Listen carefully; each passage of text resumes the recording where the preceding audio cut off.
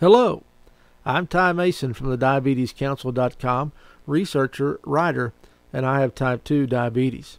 Today I'm going to answer the question, is pineapple good for diabetes? But before we get into that, make sure you download my free diabetes management book, which also includes a diabetes grocery shopping guide, foods to eat and avoid, by clicking the link below. Now, we've discussed this in other videos, but just because you have diabetes doesn't mean you have to give up fruit.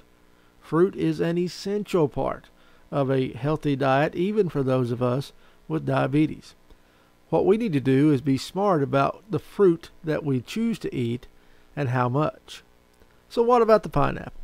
Well, at first glance, it doesn't look very good. The pineapple's makeup is 86% water, 14% carbs.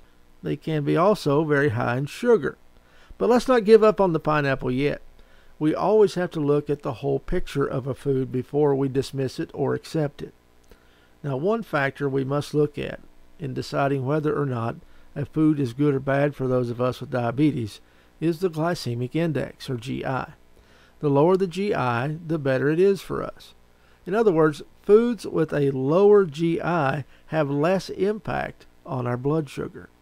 Now, fresh pineapple has a GI of 59. This makes it a medium impact food. Foods with a GI of 50 to 55 or less are considered low impact, while those at 70 or more are high. Now, something else I think we need to look at that is becoming more and more popular, other than the glycemic index, is the glycemic load. Now, this basically measures the likelihood of a food raising your blood sugar after you eat it. Now, that's an easy calculation, and I have the formula on the screen for you right now. The glycemic load is found by simply multiplying the glycemic index by the amount of carbohydrates per serving and then dividing by 100. The pineapple has a medium GI, but its glycemic load is only 7. That makes it very, very low and isn't likely to cause a large increase in your blood sugar levels if you eat just one serving. So, is pineapple good for diabetes? Well, yes it is, as always in moderation. But I ask you to be very careful. These numbers are for raw, fresh pineapple.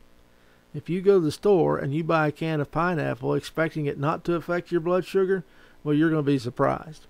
If choosing canned pineapple, you must be sure it's either packed in its own juices, which is preferable, or water. Do not get pineapple that's packed in heavy syrup. The amount of sugar in some canned pineapple is triple the amount of that of fresh. Now, I hope this answered your question, is pineapple good or bad for diabetes?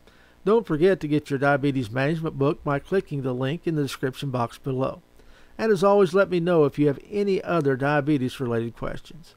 I want to thank you for watching. I'm Ty Mason.